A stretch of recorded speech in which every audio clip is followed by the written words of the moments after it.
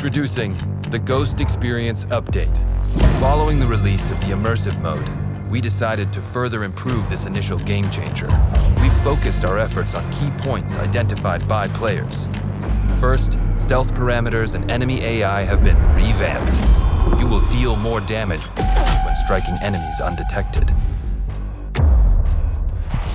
Drone behavior has been improved to avoid breaking stealth, letting you progress more efficiently in enemy-dense areas.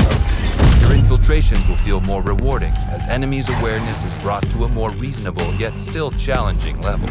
And we've adjusted the time human foes take to detect your presence and raise the alarm, so you have the ideal time to react.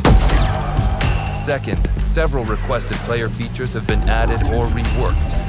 You can now throw a bullet to lure individual or small groups of enemies and draw their attention to create openings.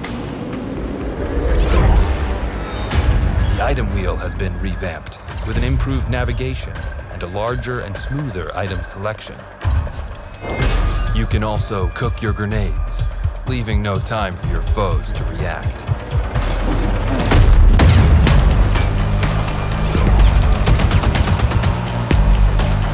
Enemies will now reload, giving you the perfect opportunity for counterattacks.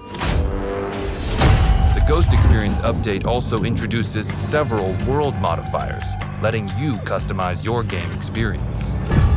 The setting Darkest Night plunges you into a pitch-black version of Auroa. Event parameters give you the choice to play with roaming Terminators or supportive Rebels. And the presence of patrols and drones will also be adjustable. Finally, we decided to revise some of the raids content. We're happy to announce that Golem Island is now open to solo players for exploration, boss-free, and with its own set of objectives. Multiple raid rewards are now obtainable through class progression, extended to rank 20, with over 200 new challenges.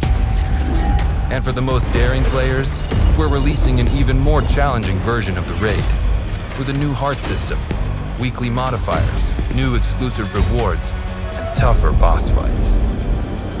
We hope you like this update. See you on Auroa, Ghosts.